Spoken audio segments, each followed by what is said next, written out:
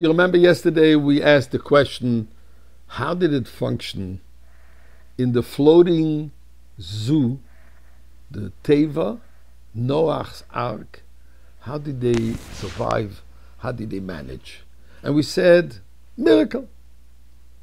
Let's explore what that miracle is all about. But before exploring the miracle, let's thank God for the miracles that He's constantly doing for our brethren in Eretz Yisrael and all over the world. And let's say thank you by reciting Psalm 100. Mizmor l'soida. Ariu l'Adonai kol ha'oretz ivdu es Adonai b'simcha b'oi lefanu b'rnano. Du'u ki Adonai hu Elohim hu asanu v'lo anachnu amoi. V'tzoin marisa. B'oi yishoru b'soida chatzroisa b'sila. Hoidu le'bachu shumoi ki tov Adonai le'olam chazdoi. V'yad doir v'doir emunasoi. Friends, some tzedakah, charity, put it in the bags. Together we do it. And together we just recited the Tehillim, and together we will learn a little thought, and together we will go out of Galus. We will go out of this miserable exile.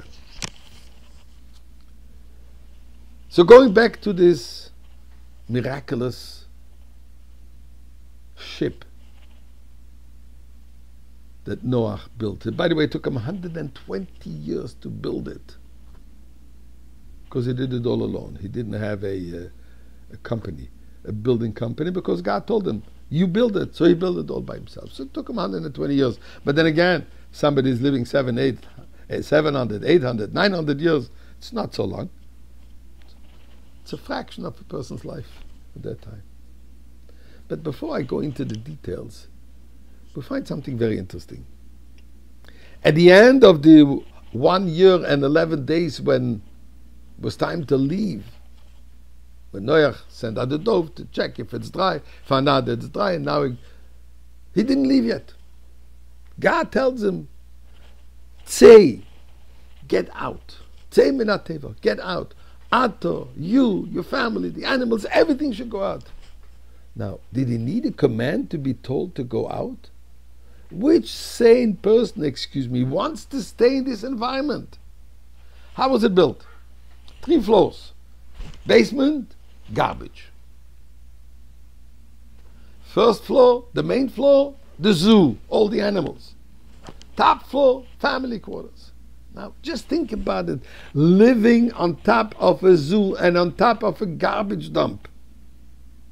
With the best air filtering system, it would be impossible to be there. Yet he's told, go out. Otherwise, he would stay inside. Same thing with the animals. I'm sure you've seen that as soon as you open the door and a dog is in the house, the dog runs out because they want their freedom. Animals are not made to live in homes. Animals are not made to live in cages. Animals are made to live the way God created in the open air.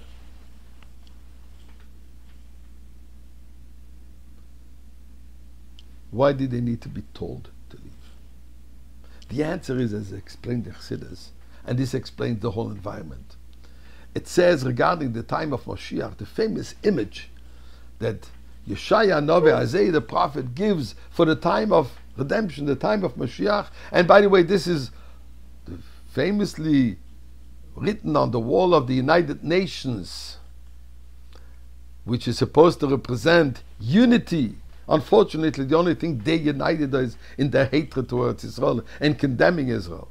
But the idea is a correct one. The whole world should be united. And this is what's going to be in the time of Mashiach. There will be total unity. So what is the verse? V'ger zeivim keves. V'ger zeivim keves. The wolf and the sheep will lie together.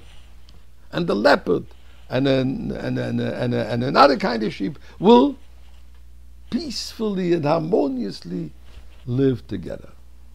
That's the image. So the time of Moshiach is one where the aggressive animal will be domesticated and will not be in danger neither to other animals and neither to human beings. And what are they going to eat? They're going to eat straw, grass. Even the wild animals would not need that blood to feed their nature of aggressiveness, because they will all become very timid, quiet. This kind of environment, in other words, that environment of Moshiach life, of Moshiach reality, existed in the Teva. So that's why it was a very pleasant croisière. It was a beautiful cruise. So who wants to leave that? So Noach decided, this place is Geula, this place is redemption. Why do I want to go back to exile? But God told him, my friend, that was just a foretaste. That was just a little aperitif. For you to get an image of what it's going to be, you have to earn it. Say, go out, get to work. Earn this environment. And then in Mitzvah Hashem we will have it. So Eibishter, we have earned it.